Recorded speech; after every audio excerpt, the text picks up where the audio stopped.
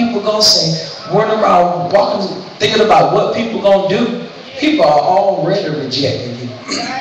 I think I mentioned this one time before. If you're a pastor's child, people already know that your mom and dad preach.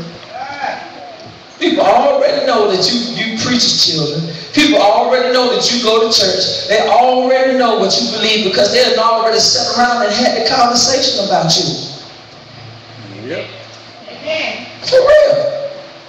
When you come to work, I'm going to be honest with you. I had a job interview a couple of months ago. And, just before you go into the job interview, there's this lady that, so we always sit down and you would have a conversation. You talk to the lady before you get ready to go into the interview with the people. This lady already knew. When I went in there, we would sit down just talking, and I'm just just running my mouth, just talking. We would have a good time. And she was like, "So you a preacher, huh?" I said, "Huh?" She knew absolutely nothing about me. Well, at least I thought she did. You see what I'm saying? People are going to go ahead and go and find out about you what they want to find out about you. They already know. So you can't let that spirit of rejection. Because you know what? If they've already found out about you, and if they're somewhere in the Word, they know that scripture too, that God has not given you a spirit of fear. So if you walk up into the situation and you acting fearful, and then they're wondering, okay, what type of God you serving? Because the one that I know about. Amen. Don't have me up in here stuttering and stumbling all over my words. Don't have me up in here, going back on what I know that's right. Huh? Don't have me going in with the crowd when I know that sister so-and-so to falsify her time, and when they come and ask you, you're like, "Oh, I don't know, I ain't saying nothing." Yes, you did. Tell the truth. Amen. That's right.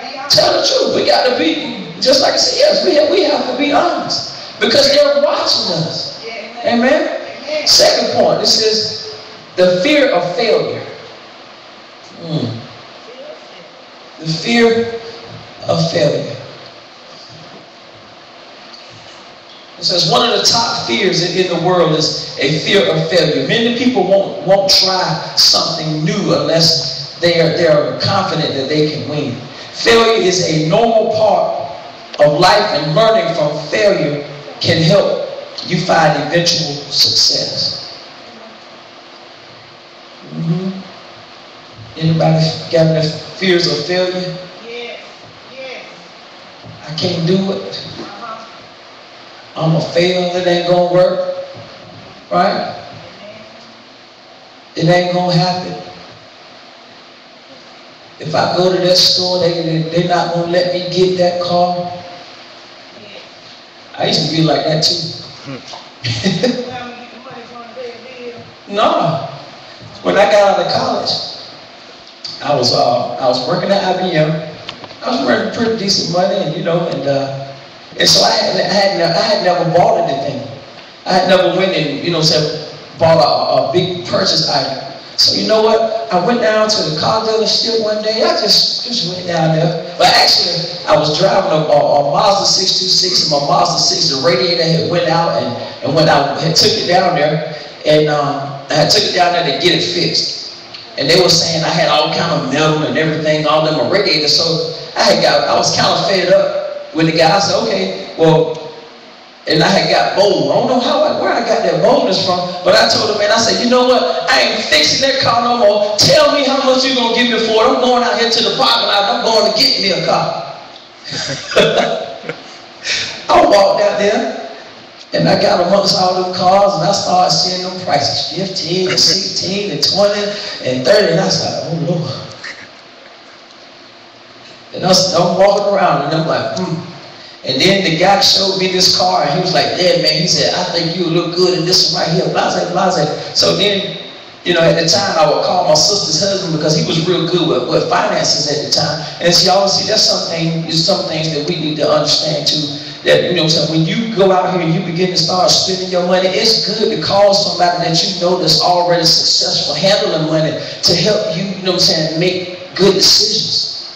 And so at the time, the vehicle was like $17,000. And so I typed up all the information and I sent it to him, and I called him on the phone, and he looked up the car. He said, hey man, that's a good deal. He said, you need to get that one. And I was like, man, and I was saying to myself, well, it's $17,000. I had never bought nothing in my life. And so I went up there and I said, let's go through it. And I said, let's make it happen. Ran my little credit and all this other stuff, and I'm sitting there, I'm shaking, I'm nervous, because I know they probably gonna come back telling me that, you know what, man, you ain't good enough. Man, you aren't good enough. You gonna fail. It ain't gonna happen. And boy, when that thing came back and they said that I was approved, I didn't even care what the payment was. I was just like, get out of here. But it still just so happened, even though I was naive and not checking on the payment and everything, it was still a good deal because they still gave me a good payment also. But you know what I'm saying, you know, going into it, you know, I was already discouraged. You know, but let's look at write this down, Exodus 4. And we're talking about Moses. Remember when Moses was talking to God and he was making all them excuses why he couldn't go tell the people? You know, how many times do we do that? Somebody asks you to go do something. Sister Felice, come on up here and say, well, my leg hurting this morning. My throat's sore. Right? I can't. You know, and so that's what we go. That's just some of the stuff that we do. Sometimes we don't realize that we do it, but that's some of the stuff that we do. I've used this excuse right here. Man, look, I ain't got no musicians. Man, it's hard to get in contact with them rappers this morning, you know. I mean, this just an excuse. It's not that I can't go, because as long as I got use of my voice, you know, hey, God didn't give us a spirit of fear, y'all. He didn't give, because the thing is, you never know when somebody asks you to do something, right? When somebody asks you to do something, you never know who's out there in the crowd that's going to be the one that's going to sow into your thing, that's going to bring you into your destiny. And you know what? No matter if it's one person, 2 people, or 20,000 people, you never know who's sitting out there that's going to be the one that you're going to be able to connect your anointing up to and take over the world. Amen? All right. Third point. The fear of loneliness.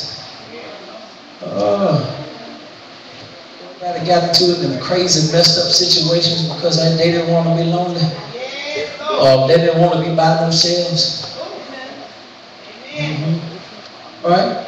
It's sometimes people stay in bad relationships or resist living alone due to the fear of loneliness.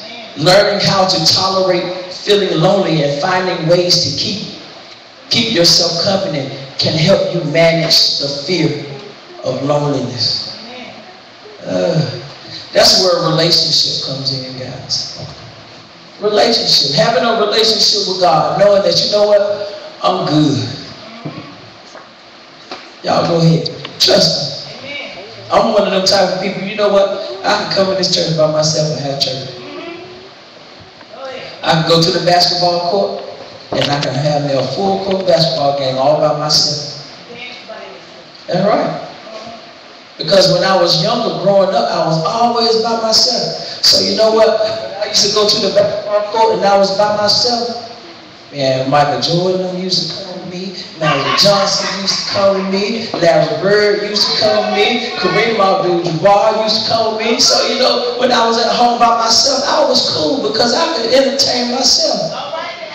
But now that I know better, you know what?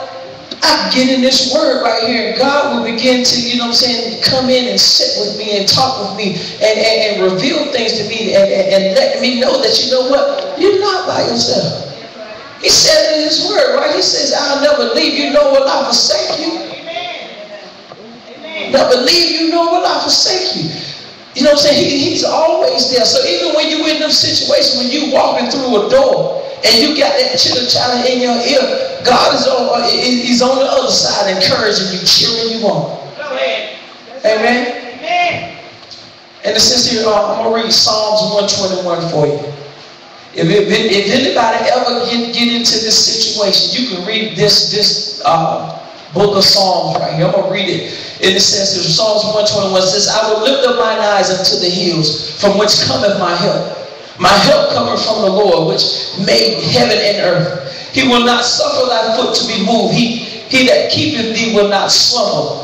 Behold, he that keepeth Israel shall never slumber nor sleep. The Lord is thy keeper. The Lord is thy shade upon thy right hand. The sun shall not smite thee by day, nor the moon by night. The Lord shall preserve thee from all evil. He shall preserve thy soul. The Lord shall preserve thy going out and thy coming in from this time forth, even forevermore. I'll never leave you, nor will I forsake you, guys. Yes. All right? Amen. I'll never leave you. And that's what I'm learning. I've learned, you know what I'm saying, even in even as my faith has grown, I know that God is. I know that He's here. I know that He's going to do it. I know that He's always with me. Even though sometimes, you know, I might get to a situation where I might lose it, but He's still there. He's still there. In your good times, in your bad times. Let me tell you something, y'all. It's something that, you know what I'm saying, when you have a relationship with God, He's there with you in your good times and in your bad times. He's not like these physical friends we have. Because sometimes, you know, I mean, your friends, they just don't cut the mustard. You going through, they ain't there. Right? You going through, I mean, I tell Sharon this all the time. I say, you know what? I'm sick and tired of having friends that, you know what I'm saying, always leaning on us when they going through, but then when I'm going through, you ain't nowhere to be found. That's an unevenly yoked friendship. I mean, yoked up friendships where we're all on the same level. Yes, I'm not always going to be walking in God's prosperity and have a pocket full of money all the time. But you know what? When I don't have some, Pastor Edom should have a little bit that they can throw my way. You know? And I should have a little bit to throw their way. And you should have a little bit to throw my way. And I should have a little bit to throw your way. Y'all, we all doing this together. Come on. We got to get together and link up. We got to hook up and get on the same page. Amen. Amen. I'm just briefly mention this one. It says the fear of loss of freedom. I'm sorry.